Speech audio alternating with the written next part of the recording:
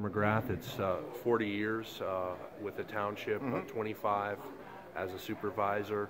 What are you going to miss about the job, about working and serving the public? I mentioned today that it's a very rewarding job. It's nice to come across a project or an issue that you want to see resolved or improved upon, and those are the things that I really enjoyed. I enjoyed having a project and seeing it through to completion. And what are some of the things that you feel are part of your legacy?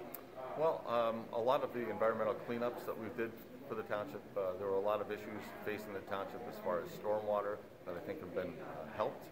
There are others that need to be done yet, but I think overall environmental cleanup of some dumps and also expanding our parks program pretty dramatically over the last 24 years.